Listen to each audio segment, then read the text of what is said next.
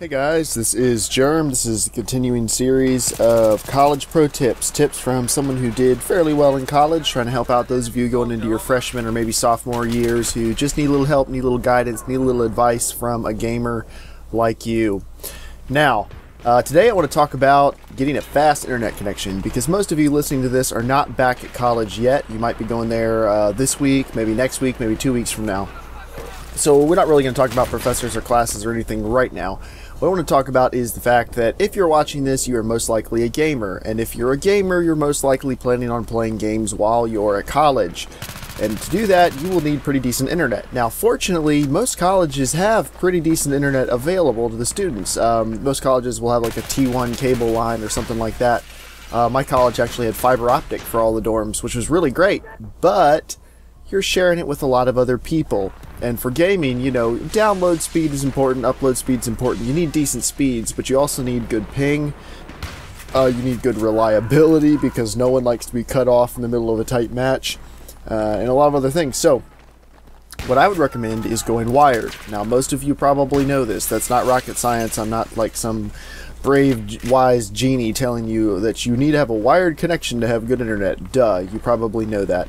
Wireless is going to, you know, it can be good when no one else is on it. I actually use wireless myself for everything I do. Just because of where I live, it makes more sense to have a wireless router at the moment, but I'm using an amazingly awesome wireless router and a really awesome antenna on my computer end. So you will probably not have that advantage. Most colleges are not going to be putting the very, very best of that type of equipment in the dorms because most people don't really need it. Most people can get by, you know, for Facebook, YouTube, Netflix, schoolwork, if they ever do any, you can get by with a much simpler router. And that probably won't be awesome wireless in your dorms, especially when other people are using it. So you'll want to go wired. Wired is great. You know, you probably need to get some extra long Ethernet cables from Newegg or Amazon. You can get them pretty cheap. Don't go to Walmart or Best Buy. They're going to probably cost way too much money there. But you shouldn't have to pay more than like $5 or $6 for a 10-foot cable online. I'd recommend getting a long Ethernet cable, but you need to make sure there's going to be an Ethernet jack available in your room. Some colleges don't provide Ethernet jacks in the room, and some colleges provide Ethernet jacks, but they're not turned on unless you request them. That was the case at my college. The last year I was there, Ethernet jacks were not turned on by default. They were available in the room, but you had to put in a request to have them turned on because of, I don't know, just changing IT policies and stuff. They wanted everyone to be using wireless. So you'll need to put in a work order. And if you've never been to college before, the thing you need to know about work orders are it could take a really long time for them to fulfill the request. I knew quite a few people who ended up waiting a couple weeks to get their Ethernet jacks turned on, which is kind of ridiculous, but it's understandable when you think you've got like 5,000 students, maybe if you're at a bigger university, even more, 10,000, 15,000 students moving in, and you've got an IT department trying to, you know, customize everything for everybody and get everything up and running smoothly. So it's understandable, it's reasonable, not a big deal, we'll work around it.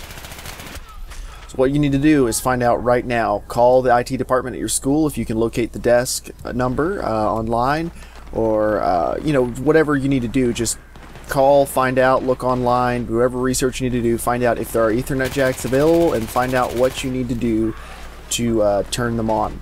Now, if Ethernet isn't an option and you're going to have to use Wi-Fi, I've got bad news and good news. Bad news is you're going to kind of be stuck during Friday evenings, Saturday evenings, a lot of early evenings when a lot of people are online. Saturday mornings, Sunday mornings, you know, a lot of those times, the traffic probably won't be that bad because a lot of people will be asleep or out with friends or whatever. And if you happen to be back at the dorm looking to do some gaming, it probably won't be that slow. But I would recommend getting a high gain adapter. I'm using a TP-Link USB high gain adapter. It costs like 20 bucks on Amazon. It's really not expensive at all.